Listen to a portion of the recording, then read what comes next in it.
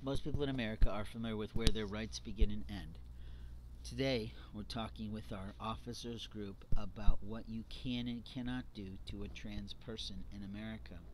The politicians have asked me to talk about this because apparently you're retarded in your minds about what you think your rights are to do. When you see a person who is on the gender spectrum but is dressed in a particular garment that clarifies their gender, you will address them as that. At no time will you solicit them for their identification. You have no right to do that.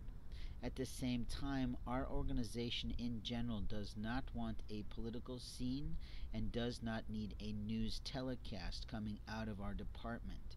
If the person is doing something illegal or immoral, you will address that.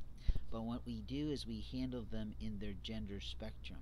And if they are presenting as a woman despite what they might look like under makeup to you, you will still take them to that particular space.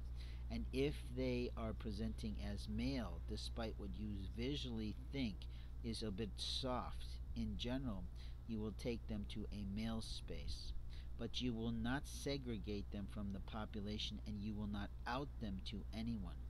If they're unpassable, it may be because they haven't completed their term of evaluation with the proper people. But in truth, in America, we have no right to monitor someone's facial hair. We have no right to shave their bodies.